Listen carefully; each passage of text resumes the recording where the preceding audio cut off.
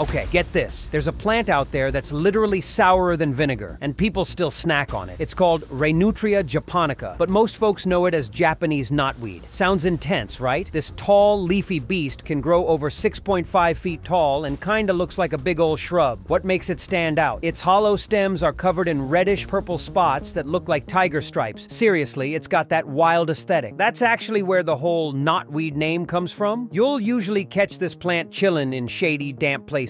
Think riverbanks, forest valleys, and anywhere near streams. It's low-key a nature lover. But here's the real tea. Young shoots of this plant are insanely tangy, like next-level sour. People go foraging for them and cook them up like some kind of wild veggie. Sour, crunchy, and super refreshing. Kinda like nature's sour candy. Also, those bold red spots on the stems, not just a vibe. They make this plant super easy to recognize in the wild. And bonus, it's not just edible. It's been used in traditional Chinese medicine for ages. Supposedly, it helps cool down body heat and gets that blood flowing better. So now the question is, would you be brave enough to munch on this zesty jungle snack?